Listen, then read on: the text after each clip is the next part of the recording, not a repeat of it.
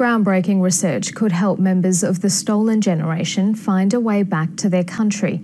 New DNA evidence confirms Aboriginal populations in Australia settled on their land 50,000 years ago, soon after arriving on the continent. A warning, this story contains images of deceased Indigenous people. Through the mid-1900s, anthropologists Norman Tyndale and Joseph Birdsall led a series of expeditions across Australia, collecting small hair clippings from Aboriginal people.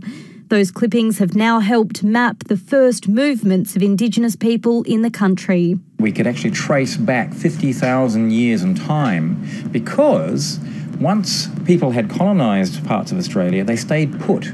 Mitochondrial DNA extracted from the hair shows Aboriginal people arrived in Australia when it was still connected to New Guinea.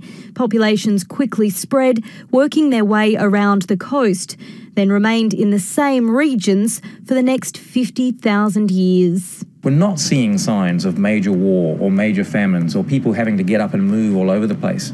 It almost looks like what we're seeing is Aboriginal people being able to live in balance.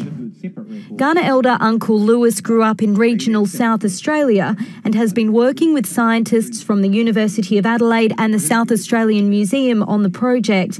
He had his hair sample taken by Tyndale in the 30s. Well, that was 1938, I think, and he cut my hair. I always remember cutting my hair.